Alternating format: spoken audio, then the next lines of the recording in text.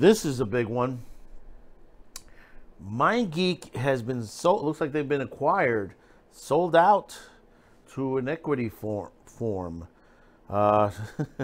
Did not expect that to happen, but you know, considering with all the lawsuits, everything that's been going on recently, you would figure some of these guys, some of the money men, would start to bow out of this company. But before we get into this, once again, I want to thank those of you who have clicked on this video. We do really appreciate it. And if you haven't yet, don't forget to subscribe, like, share, and comment. We do like to hear from you on all of our videos and our discussions on certain subjects, especially something like this.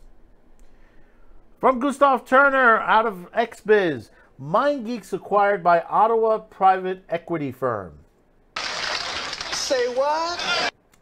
PORNHUB and Brazzers' parent company, MindGeek, has been acquired by a new Ottawa private equity firm, Ethical Capital Partners.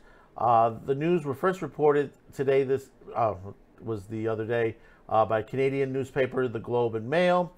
Ethical Capital Partners, the Globe and Mail reports, was set up by criminal defense lawyers and former law enforcement agents with ties to the Canadian cannabis industry, announced Thursday that it had bought MindGeek in its entirety.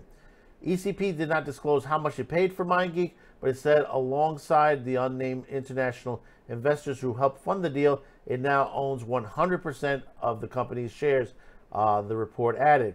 MindGeek released the statement saying that it looked forward to working with the Ethical Capital Partners team. The new owners told the Globe and Mail that they intend to bring more transparency to the company. ECP founder partner Solomon Friedman, an Ottawan criminal defense lawyer, told the Globe and the Mail that the new owners hope to openly promote consensual and sex-positive adult entertainment and spark discussions around trust and safety in sex work. As we did our due diligence in the company, Freeman stated, we also learned that MindGeek has created the best-in-class tools for detecting and deterring illegal online activity. We're excited about this tech they own, and we're very proud to be the new owners.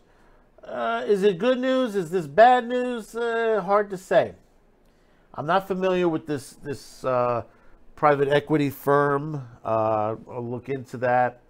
But seems like, you know, the former owners are no longer owners of this company. It's a new day for MindGeek, and considering that the owners are lawyers, whew, boy, you know they're going to save money on lawyers, considering the lawsuits that they have. And let's see what happens with that now that it's been changed over.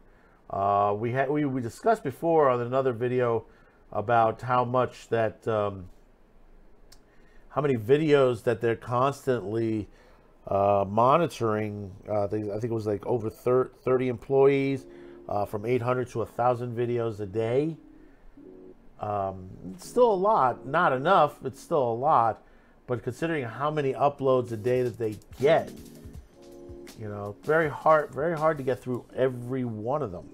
You know, I've always said in the past, a lot of the stuff that was done as far as the adult industry on public access television, Lee Sasso Channel J, there was a lot of educational stuff to it as well. You know, sex ed, as far as, especially because during the 80s, you know, we had the AIDS crisis on there. We had the gay cable network, and Robin Bird also did a lot of stuff on there.